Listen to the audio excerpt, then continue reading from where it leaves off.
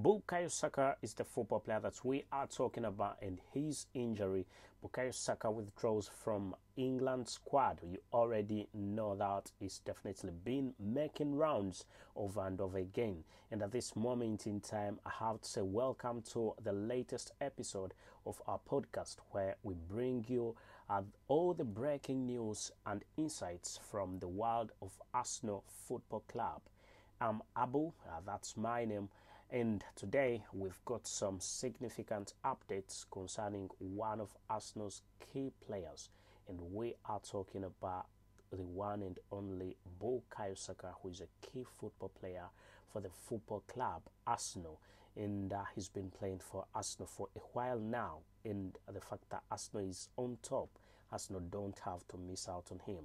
So let's dive right into Bukayo Saka's saga, the rising star for both Arsenal and the England national team, has been forced to withdraw from the England squad ahead of their upcoming friendlies against two great clubs, I can say national teams, and that's Brazil and Belgium.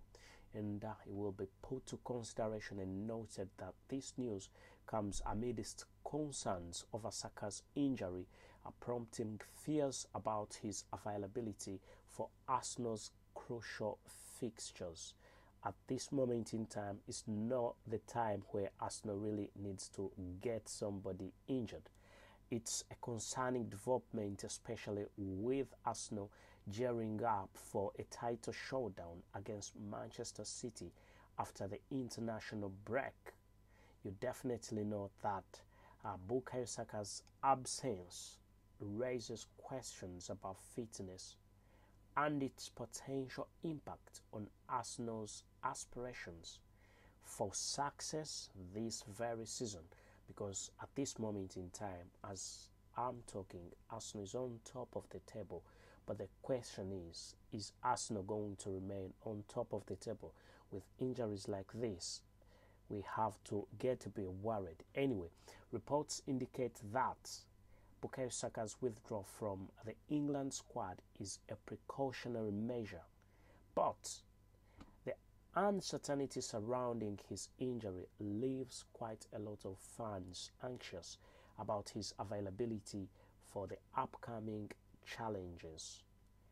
That is very, very important. Moreover, Arsenal faced another setback as they suffered a 4-0 defeat at the Queen's Park Rangers in a behind closed door friendly, whilst the senior players like Takahiro Tomiyasu and Thomas Partey returned in action, and at a good note. That is quite good news. The loss highlights the need for caution and proper management of player fitness, and that definitely has to be seen as very serious and extremely serious. Arsenal isn't a club that should be losing 4-0. With the title race heating up and the Champions League campaign progressing, Arsenal can't afford to be without players like Bukayo Saka, Tomiyasu and Partey. The next few weeks will be crucial, and I know that everybody understands that. And keeping everyone fit will be essential for Arsenal's chances of success on multiple fronts. Definitely, that is a big, big and massive point to put into consideration. So, what are your thoughts on these developments? Let us know. Are you concerned about Bukayo Saka's injury and its potential impact on Arsenal's season? And how do you interpret the defeat in the friendly against QPR? Share your thoughts with us, and we will definitely give you a positive feedback. So stay tuned for any updates and the analysis as we track Arsenal's journey through the remainder of the season. And please, you have to put in consideration that despite the fact that all this is happening, Arsenal cannot lose twice consecutively. The Premier League title, I must say, is on the line. The Premier League title, last time Arsenal missed by quite a bit, by just a little bit. Arsenal tried its best to make sure that they can get the first position the last season, but ended up in the second position with something like 5 points difference. And at this moment in time, Manchester City is still very close. It's in the third position. I don't think Liverpool is in the second position, and Liverpool is in the second, and Manchester City is in the third. But between me and you, we know who the real threat of the Premier League is. It's not Liverpool, no. It's Manchester City.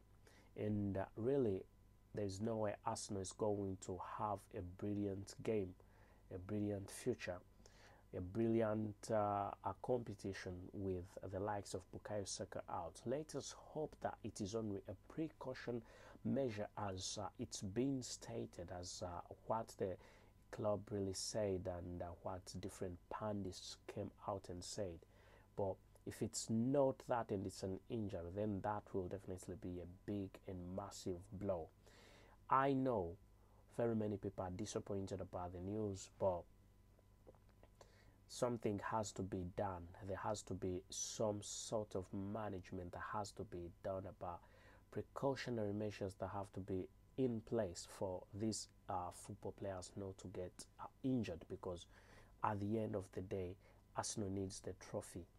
Arsenal needs the English Premier League trophy, and I can definitely see that happening this season.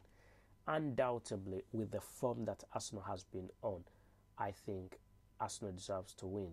But also, losing 4-0, it really says quite a lot. This is not the time for the football club Arsenal to be losing out on games. It's not the time, really. And football players missing because of injuries, it's definitely not good news. We'll be going toe to toe, bringing to the latest of information about all these football players. But mainly at this moment in time, the focus is on Bukayo Saka, who's got a big injury.